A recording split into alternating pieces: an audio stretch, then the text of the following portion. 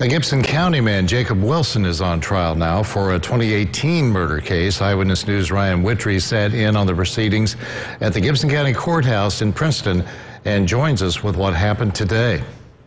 It's been over 3 years since Dan Beatty was found dead inside a burning trailer in Gibson County. But now Jacob Wilson is standing trial in connection to his death. Ashley Roebling previously pleaded guilty for her role in Beatty's death and was sentenced to 45 years in prison. It's unclear if Roebling will testify against Wilson in this case. Prosecutors showed the jury security footage from a gas station in Paducah that appears to show Wilson driving Beatty's pickup truck with Roebling. Wilson and Roebling were eventually found in another stolen car in nearby Union County, Illinois.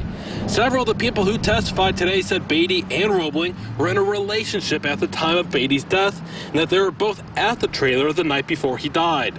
The prosecution is expected to call more witnesses tomorrow, but it's unclear if Roebling will be among them.